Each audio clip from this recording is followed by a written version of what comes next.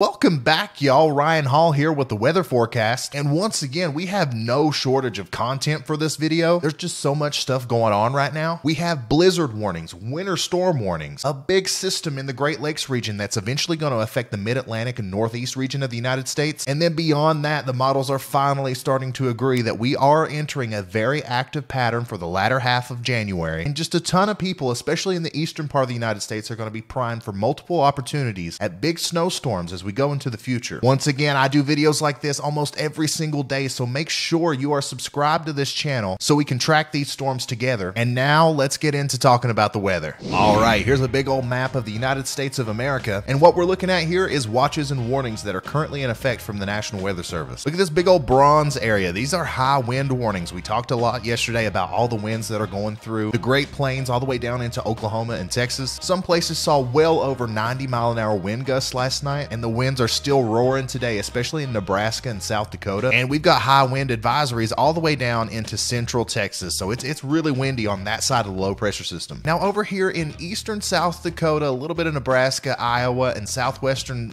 Minnesota, we have blizzard warnings. That's what those orange tints are. You see that little bit of pink? That's winter storm warnings. And then we have winter weather advisories and watches all for this area right here. I expect these to be expanded a little bit further to the south and east as we go later on into tonight. But yeah, this is a real full-on blizzard, guys, and the snow showers and stuff are really starting to get together right now. We can take a look at that on the radar. Okay, here we are zoomed in on Minneapolis, Minnesota. You can see those snow showers are really starting to ramp up. This started out as a little bit of a rainstorm in the beginning, but now that cold air is getting in there and everybody's getting in on some heavy snow. In Minneapolis, Brooklyn Park, all the way down south into Bloomington, it is coming down at a good clip. Now, the majority of the heavy snow and the blizzard conditions are going to take place southwest of here, but this is the beginning stages of this storm. We're going to watch this unfold overnight, and I'm telling you, as this low pressure system oscillates right here in the middle of the United States, it's going to do some crazy interesting stuff. We can take a better look at that on the weather models.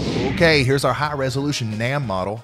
We're going to look at this region by region as we go forward. Let's start off by looking at our blizzard in Iowa and Minnesota. Check this out. That low pressure system just going to sit there. We're all the way at 9 p.m. tonight. We've got a 993 millibar low pressure system in the northeastern part of Iowa, and it just kind of hangs out as we go forward. Here we are at 4 or 5 a.m. That's when those really intense snow bands are going to start coming up. You can see we got these isobars really close together right here. That means there's going to be high winds. You can expect gusts over 50 miles an hour in some of these places, and that's why those blizzard warnings are issued only for this area. It's still going to be snowing really hard in central Wisconsin, but those winds aren't going to be as strong for you, and you got to have really strong winds for it to actually be called a blizzard. But yeah, as we go on into 6 a.m., 7 a.m., that snow is just still coming down. It's going to be extremely interesting to see who gets the most snow in western Iowa. There will probably be one or two really big, strong, intense bands that show up, and I'm thinking it'll probably be closer to the actual low pressure system, the center, but this model here is kind of showing a broad swath all the way through pretty much all of western Iowa, southern Minnesota, northern Missouri, but I wouldn't be surprised if we get a little bit more of a localized band that really drops some heavy totals right in central Iowa. And as we play that on forward, watch it just cranks on up. There goes the snow, and then if we play this on out, watch the Rocky Mountains over here. We've got a little bit of warm air advection, and I think that means we're going to have a pretty quick warm up in this part of the country. But yeah, check out all that snow. Let's look at snow totals here. Okay, putting our snow totals map into motion. Check it out. It just blows up, son. And you can see the circulation of this system in the snow totals. Look at these snow squalls down here. You can actually see it painted in the direction of the circulation. That's crazy. And as you can see here, southern Minnesota has a broad area where you can see over 11, 12 inches of snow. North central and western Iowa, everybody's over 6 inches. But yeah, not astronomical totals for this area of the country. I mean, these guys are used to seeing this kind of stuff. But what makes this special, it's just such a powerful system with so much cold air aloft. You're going to have the high winds. You're going to have instability. So like those snow bands are really going to take off, and somebody's going to get dumped on with snow. Here we go. We're flipping over to the Ohio Valley region now. Let's watch what kind of effects this is going to have on this area. Here we are, 8 a.m. tomorrow. We've got a cold front moving through Ohio, Kentucky, all the way down to the Gulf of Mexico. This is going to bring along with it an area of rain showers. I don't think they'll be too intense, but on the back end, it will start switching over to snow as we get that cold air really punching in. You can see cold air advection here. That's going to keep moving east, and then that's going to switch over to all snow in the mountains of West Virginia, and a little bit of North Carolina. And then as you can see here, we try to get another low pressure system. There's a couple that try to form on that cold front, and that's what's really going to affect the northeastern part of the United States. You can can see already Western Pennsylvania, Pittsburgh's getting dumped on by snow. It's gonna be brief though as it goes by, and then look at this. You see all this? These are snow squalls. Let me just paint this. Let me paint this picture for you, baby. Look at the circulation here of these snow squalls. This is going to be an extremely interesting event to watch unfold. What we're looking at here is a similar system to what we would see in the spring, where you get isolated showers and thunderstorms that pop up. But it's happening in winter with a ton of cold air aloft. So we're gonna see snow squalls. We're gonna see snow thunderstorms pop up from this storm. I mean, Reed Timmer said there's a chance we could see snow-nados.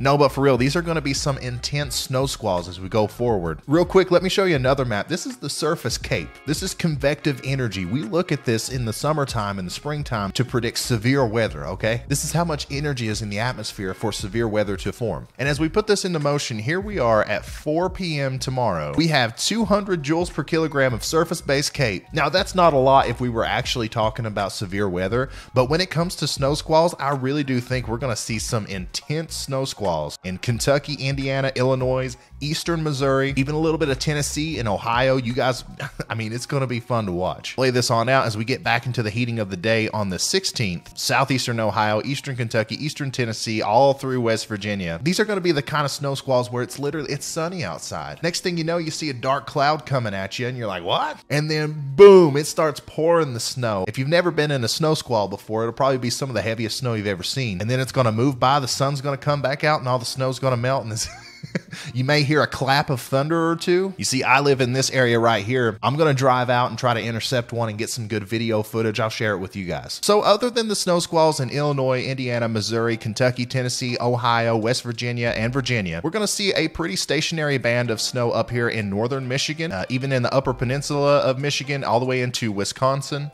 And that's going to stick around for a little while and drop some snow on you guys. And then as we go on out, it's still there all the way on the 16th of January, but it starts to let up. Okay, let's play that snowfall map out. Let's see who's going to get the most snow. All right, so like I was talking about, up here in Michigan, all the way through Wisconsin, you guys can see 2 to 4 inches of snow real easy. There will be a couple places where 6 inches or more line up. Down here through the Appalachian Mountains, plenty of areas are going to see more than 4 inches of snow. If you're really high up, I mean, you can see, who knows, 8 inches. You guys always get all the snow. And then we just have this big area down here where it's going to be snow squall city, baby. Anywhere in this whole area, you can see up to 3 inches of snow, but it's going to be quick and it's probably going to melt quick. All right, let's move on up northeast. Let's take a look at this storm as it comes in. Southeastern Pennsylvania, New Jersey, New York City. A lot of you guys are going to be stuck in Rain Town, but in central Pennsylvania, upstate New York, all the way up through here, you guys, points north, this is going to be a pretty good snow system for you guys. As you can see here, the low pressure system comes right up the coast, and we've got heavy snow up here in Canada. And then as we push that on, Boston, you're all rain. Pretty much all of Massachusetts, Rhode Island, and Connecticut is all rain. And then as we keep on going, looks like northern Maine's going to get a pretty good wintry mess out of this. Let's just go ahead and look at snow totals. Okay, we're putting it into motion now. Who's going to get the most snow in the northeast? Looks like the mountains have a couple areas where they could see over a foot of snow, possibly more. The real winners here are going to be upstate New York all the way into western Pennsylvania. 2, 3, 4 inches of snow, easy. There will be a couple places off the lake here that can see over 10 inches of snow. Near Syracuse, a lot of you guys in upstate New York, 5, 6 inches of snow is easy once this is all said and done. Okay, let's zoom out here. We're looking at the whole United States again. This is the Euro model. Let's put it into motion. Let's watch our storm. Let's see what she does. Here we go. We're cranking up a blizzard right now for Iowa and Minnesota. Here's that cold front. Watch for another low pressure system to try to spin up some snow. And there it is. We're at 7 a.m. on the 16th, and we've got a little bit of snow trying to make it as far south as into Connecticut. And then as we keep it going, there it goes. It goes out to sea. Once again, keep your eye on the Ohio Valley region. You can see those snow squalls really ramp up, and we're going to have off and on snow all the way through like Tuesday. And then once our first storm spirals out of here, watch this. You're going to see some bubbling up of some moisture down there by Texas. And let's see what the Euro does with that. Okay, here we go. Here we are at 1 p.m. on January 21st. We've got a low pressure system in southwestern Missouri, just kicking up a ton of moisture from the Gulf of Mexico, meeting up with that cold air, bringing heavy snow to Kansas, Iowa, Wisconsin, Michigan, northeastern Ohio, Pennsylvania. And then as we keep it going, it really deepens right here, bringing down a really sharp cold mild front with some more cold air behind it.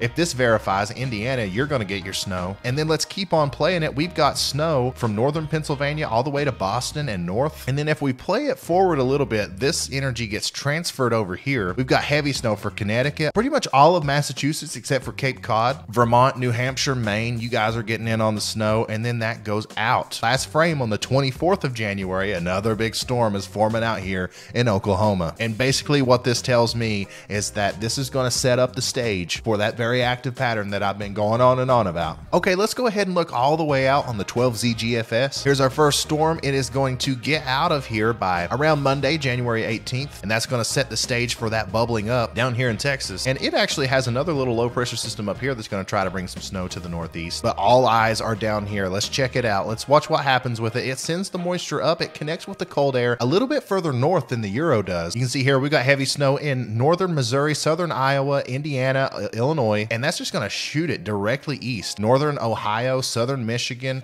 a lot of Pennsylvania and New York, northern New Jersey, Connecticut, Rhode Island. You guys get some snow with this system. Now, this is highly contested in the model world.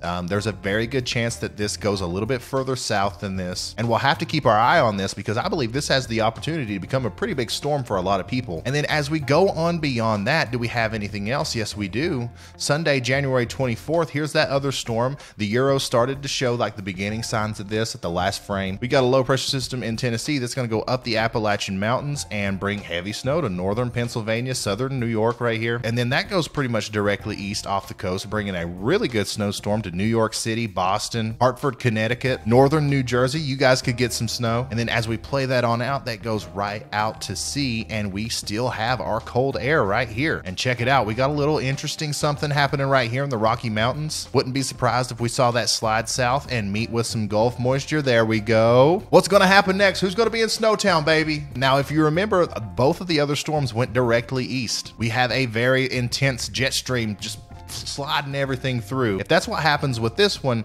we're talking about a, pretty rare southern slider storm. All right, let's put it into motion. Looky here. Ice all the way down into Louisiana. We've got snow in Mississippi, Alabama, all the way into Atlanta, Georgia. And then we've got snow in North and South Carolina. How nice would that be? That would make a lot of people happy. Don't get too excited yet, but it's here. It could happen. And then that goes out to sea, and look, son, on the last frame of the GFS, another big southern storm is forming up. Long story short, we're entering a very active pattern. I called it. You can't say I didn't. And just for fun, we're going to take a look at those snow to toe falls.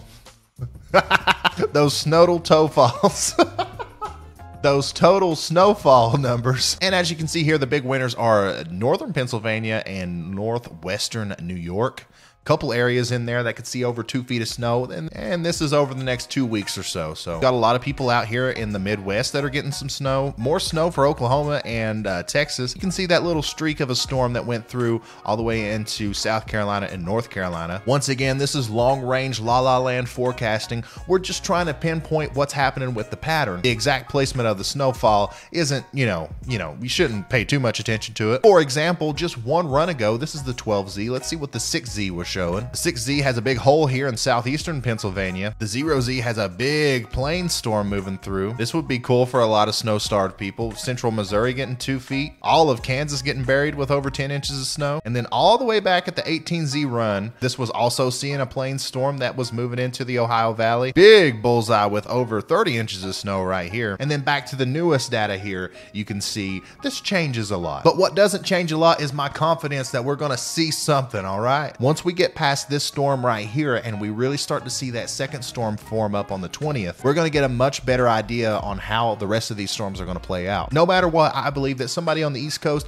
is going to get a really good snow before we get into February, and we're going to have a good 2 or 3 week period where it's just snowstorm after snowstorm that we're watching. It's going to be fun. Make sure you are subscribed to this channel. I really appreciate everybody that's been watching the videos and subscribing and stuff. The channel is literally popping off. I try to remember where everybody lives so I can, remember to pinpoint on that area and talk about it more. If you haven't said yet, leave down in the comments where you're from, so maybe I can pay a little bit more attention to that area as we go into future videos. I really appreciate all the love and support, and I'm going to keep doing this. This is the 11th video in the row now. I'm going to post every day for as long as I can, and then this spring we are going storm chasing, and I'm going to take you guys with me, and we're going to vlog the whole thing. We're going to try to get as close to some tornadoes as we possibly can. But for now, that's all I got for you, and I will see you in the next one. Okay, guys? Goodbye. Woo!